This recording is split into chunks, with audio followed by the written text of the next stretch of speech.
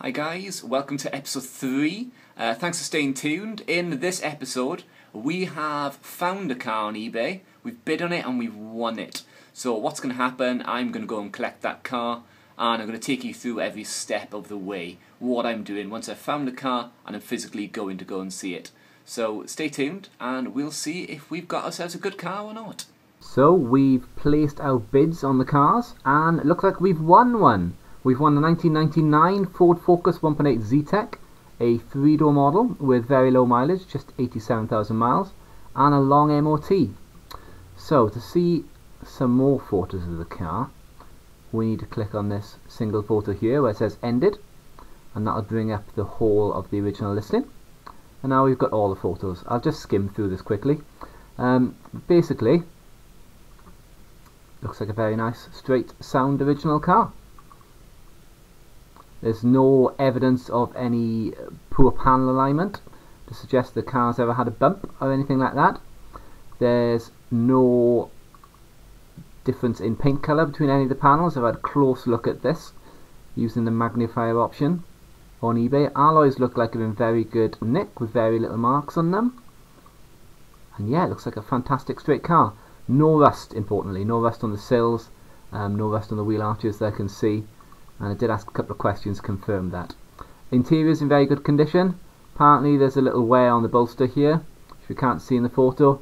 It's a top spec model with leather steering wheel, aircon, heated front and rear screens, which is great. And yeah, I'm very excited to be getting this one. And only £211. What a bargain. That's brilliant. Of course it does have some issues. So, dashboard door open warning light remains on. It's probably just a door sensor or something. Sure, we can sort that. Bonnet has poor previous paint repair. I've looked at the bonnet in good detail, so whatever the problem is, it can't be a big deal, so I'm not too worried about that. General wear and tear. Bodywork related scratch, dings and stone chips. Well, on the whole it looks pretty good. On startup, the engine idles poorly. Well, we can have a look at that. Could just need a service or something. Bit of an investigation. We'll sort that out. Probably nothing too serious. And it's got a long MOT till June next year. Fantastic. 2 previous owners, 87,000 miles, and that long MOT. Brilliant. Even got some service history with it as well. That is just great. You can't expect much on a car of this kind of price, but I think we could have a bargain on our hands here. Can't wait to go pick it up.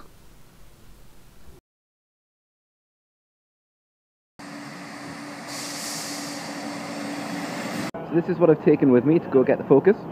Got a book to read on the train, Terry Pratchett book, bit of Discworld, bottle of water, rucksack, and importantly I printed off the eBay listing. So I'll give that a read on the train to make sure I'm completely familiar with all the faults and the positive points of the Focus, and I'll check them all when I go see the car. Importantly, I'll check it's had the number of owners claimed, the mileage is as claimed, and yeah, there's no outstanding faults that haven't been mentioned. If it's not as described, I'll just leave it.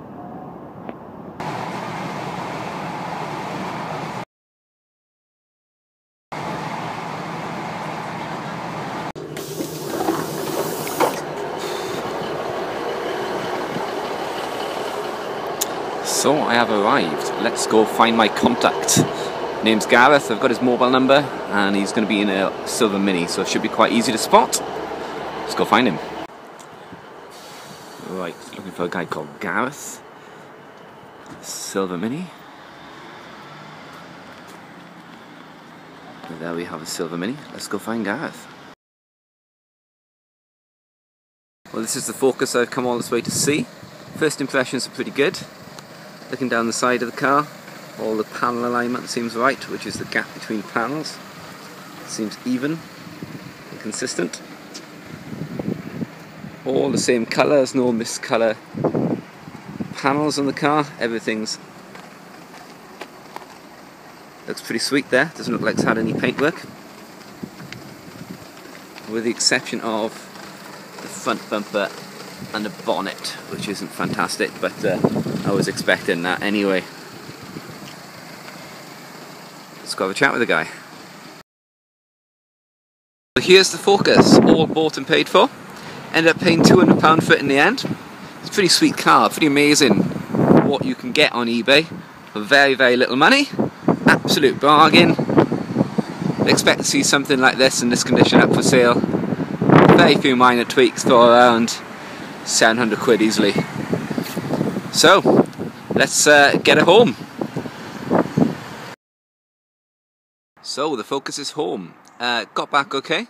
Pretty uneventful drive. But that idle problem that the seller mentioned is a lot worse than he made out. On the motorway, it had a bit of a mind of its own, really. It was sometimes idle high, sometimes idle low. So that's something we'll have to look into. Probably just clean up some sensors or something like that. There we are. So, yeah, funny story. You know that whole let's make a YouTube video series teaching people how to buy and sell cars on eBay, making money off them? Well, thing is, you make a lot of offers when you're looking for a car on eBay. You don't just bid on one, you bid on loads. We may have two. Let's see what it is. Here we have our latest project, the Ford Puma. So this was one we got off eBay. It was a classified listing with best offer. I made an offer of 250 quid on the car, which was accepted. That was my second offer. My first offer was 275. That was declined. A few days later, I made him a lower offer of £250, which was accepted. So, what have we got? We've got a decent enough car on the whole of it. It's only done 71,000 miles. It's only had about 4 or 5 owners. It's got a new MOT, 11 months MOT on the car. Bodywork is generally very good. These Pumas suffer from rusty arches, and this one's no exception. It does have rust on both rear wheel arches. Also has a little scrape on the back here, on the back bumper. But nothing too dramatic. We can touch that up with a bit of touch-up paint. One thing I was unaware of, when I went to get the car, it had the steel wheel on it instead of the alloy wheel I was expecting. So apparently we've got a puncture to deal with. But not to worry, we've got the alloy wheel in the boot. So it's just a case of getting that tyre resealed or getting the puncture fixed. Inside, what have we got? Inside, it's all standard and original. No Boy Racer mods or anything like that. It's got a lovely Nokia mobile phone holder, CD player, aircon, heated front screen. This is the later model. It's got all the toys on it. Everything works, including all the windows and mirrors. Checked all of that when I went to collect the car. And the bodywork's all very straight. Needs a good clean and polish, but the panel alignment is spot on. Let's have a look at the front, where that's most important. So, panel alignment, the gap between panels, i.e., in this case, the gap between the bonnet and the two wings. We have a look at that gap. We can see that it's pretty consistent all the way up.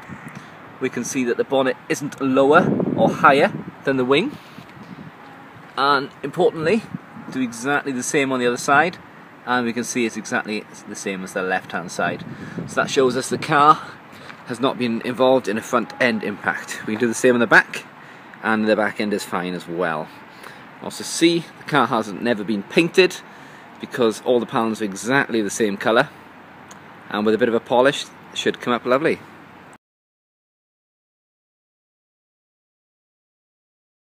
Now that we've got the cars, on the next episode we'll decide which project we're going to follow on YouTube, whether it's the Project Focus or Project Puma.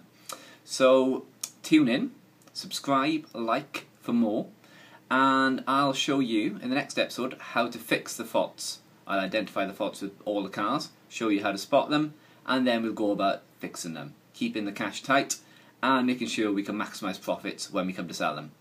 Tune in for that and more.